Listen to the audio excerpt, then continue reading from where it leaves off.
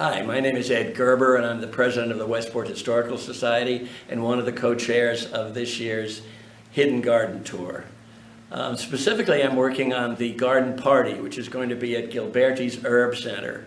Gilberties has kindly donated their entire facility for us for the evening of June 14th. A local caterer, A Dash of Salt, is providing the food, and it's going to be great. Our board is providing the wine, which is also great. And we have an amazing collection of silent auction items. We're specializing in tours and trips, venues. So we have houses in Washington, D.C., on the Cape, in Maine, vacation houses in upstate Connecticut, hotels all around the New England.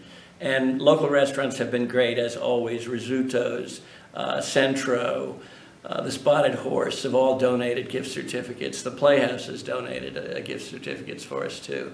This year we're doing something different, though. We're going to have a hat contest, and this is going to be for men and women. So it should be interesting to see how many men we get, but we're trying.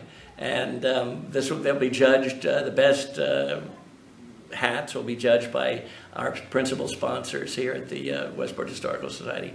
So we hope to see you on June 14th. Thank you.